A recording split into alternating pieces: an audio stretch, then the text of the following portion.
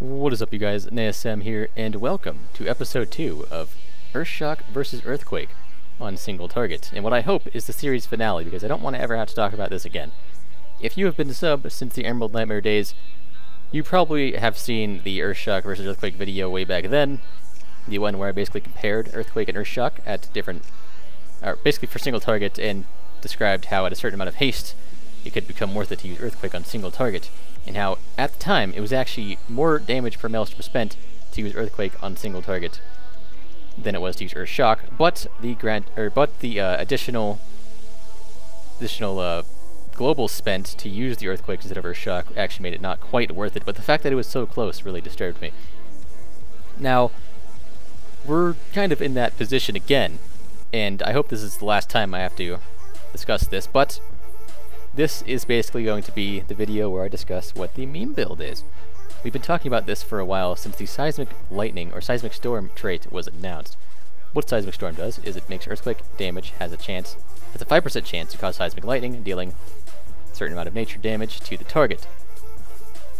So, I already did a little testing here just to show. I'm at 16% haste. If I drop my totems down, I'm over the first breakpoint. So I have 7 ticks for Earthquake instead of 6, and I went ahead and hit the dummy, and I put down 2 Earthquakes. Not a single one procced Seismic Lightning, and it did 1,060,000 damage. So I did the math, and I did the math just to make this fair, since the Earthshock that was spent at 100 Maelstrom, just to compare the Maelstroms, did not crit. I subtracted the crits and pretended the Earthshock did not get a single crit. And if this the Earthquake did not get a single crit, and if the Earthquake did not get a single crit, it did 855,871 damage. That is still more than the Earthshock, and that is without a single proc of Seismic Lightning. This is also only at 7 ticks per cast, but this was during a Whispers proc. So Whispers proc means it's more like 8 or 9 ticks. So it's a little bit unfair to call this 7 ticks, but I just kind of wanted to show that we're kind of at that position again. If I got decent RNG and had at least 1 Seismic Lightning proc, this would have been massively above the Earthshock. If you have not already seen the post by Blood Mallet on the Storm and Lava website called 7.2 and Earthquake, I strongly suggest reading it. It basically goes over the meme build, as we called it, which most people call the Earthquake build at this point. Meme build is kind of a meme name. And it describes how you can do it, and you actually will not lose very much damage doing the meme build. On some bosses, it'll actually be a DPS increased to use this build. And what the build is you basically get to a certain amount of haste, use certain talents, which are fairly normal to your regular talents as long as you're using Totem Mastery and Ancestral Swiftness, and you use Earthquake on single target. The downsides are, if the boss moves at all, you are losing all of your damage, and there's a lot more RNG involved because of the Seismic Lightning trait. But if there's any adds, you do not have to preemptively drop the Earthquakes, they will already be down, and if it's like a cleave fight, then you already have the extra haste, and you're going to be doing a lot more damage. On single target, typically it is a small DPS decrease, but some people actually are seeing an increase in using this build over the normal Earthshock build. So as I said, if you have not read this, the link will be in the description, and I strongly suggest going and checking it out. It even has a profile for your for you to post into Simcraft and see if it's an upgrade for you to use this build. So unlike episode 1 of the Earthshock vs. Earthquake build, this is not going to be just me ranting about Earthshock and Earthquake. In this video, I'm going to actually give you some tips to increase your DPS using these tricks. So as I said earlier, with a Whispers proc, it is actually worth it to drop Earthquake at most gear levels. I'm not going to go ahead and say anything specific about gear, but for me, I get more damage if I drop Earthquake during Whispers procs, especially when I'm fully raid buffed and stuff, and if I get any procs or another add, even like so much as steps for 1 second into the Earthquake, it's an increase overall. On average, of course, on average. So that's definitely something to keep in mind, is that if you have a high amount of haste, it's generally worth it. My Whispers gives me 42% haste, which puts me at 50... Math is really hard, really hard. 62%, I think, which is actually just under another tick. So if I have certain my metronome procs, that can actually be an additional tick, but they'd have to stay the entire time. So it's a pretty suboptimal level, and it's still an increase for me. Now, the main point I wanted to address in this is that you guys may or may not have noticed in my Gul'dan kill video, I kind of talk really fast sometimes, so you may not have understood what I said. But right as Hero ended, I did say that, oops, I forgot to use Earthquake during Hero. And that was what I meant to say. I intended to use Earthquake during Hero. So let's go ahead and pop Hero and see how much haste we have. So drop totems, we're at the 18%.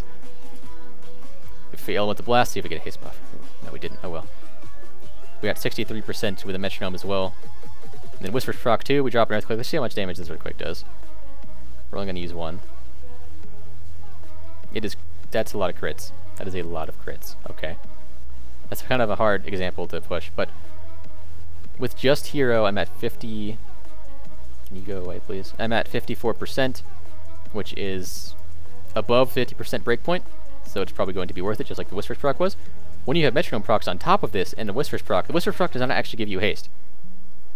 I don't think it does anyway. It didn't used to directly contribute to your haste number here. Yeah, it doesn't seem to be. Yeah, as it goes away, it still doesn't actually show in your haste number, so that's a little deceptive. But Whispers is essentially just haste. So keep that in mind.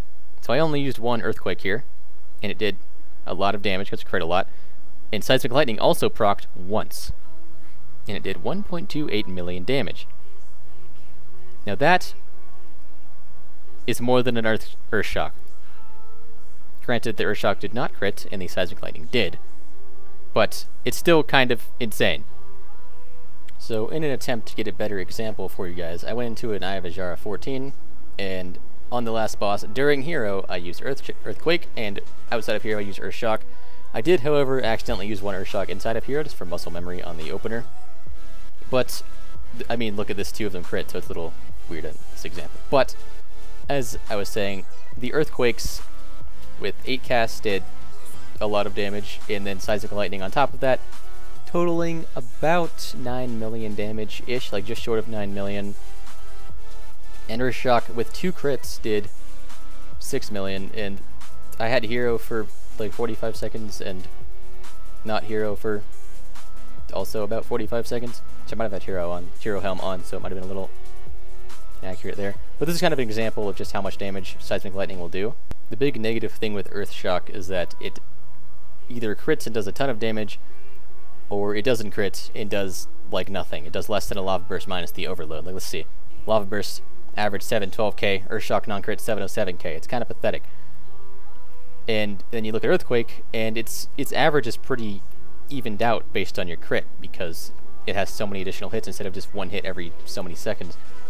And that is one of the main benefits of Earthquake, is that it's much less RNG when it comes to the actual damage, except for Seismic Lightning, of course.